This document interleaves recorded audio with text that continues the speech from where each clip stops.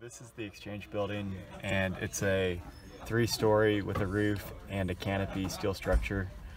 And the most important thing about designing the control shots for this was missing the steel.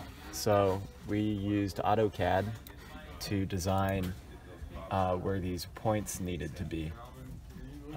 It started with taking the steel detailer's model and converting that to AutoCAD, and then finding offsets of grid lines that worked, that cleared steel structure.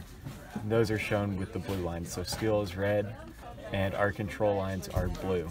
So all of these intersections will miss steel beams, and we will be able to transfer that to metal deck and eventually to the concrete, and use those points to lay out our walls and the rest of the structure.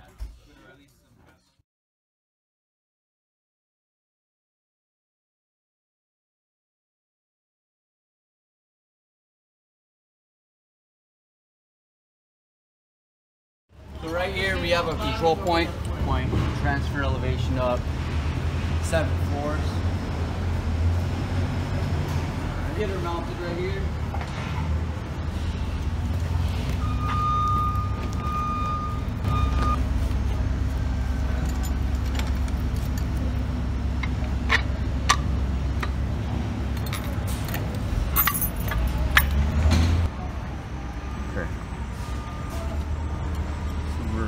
So we got her leveled. We're gonna go back to our control point, get the laser on it.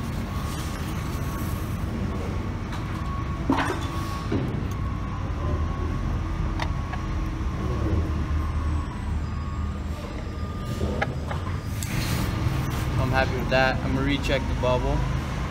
Still leveled. Okay, so we're at a point here.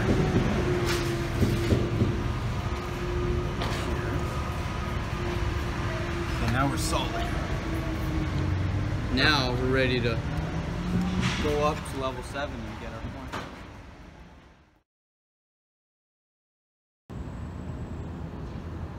So I know that that's kind of centered. And then with this is where the hole comes in handy, where we like.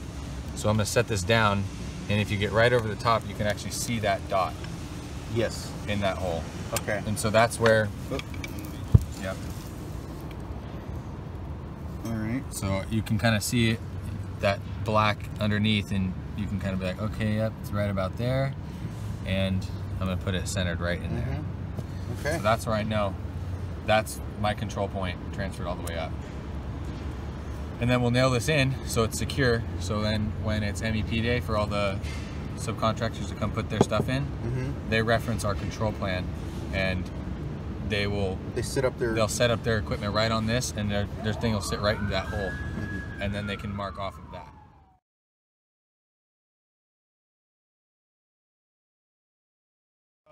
We'll pour this deck later this week, and we'll put tape over our sleeve to block out the concrete.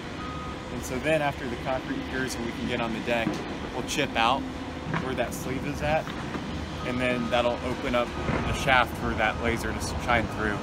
And we'll put our tag or card on top of that point, and then set up our instrument on top of that point and shoot line down that we'll use to lay out the rest of the deck. I've only been on projects that use the Quad1000, and we've been using it. I've used it since 2016, and I think we've started using them at a job in Irvine around 2014.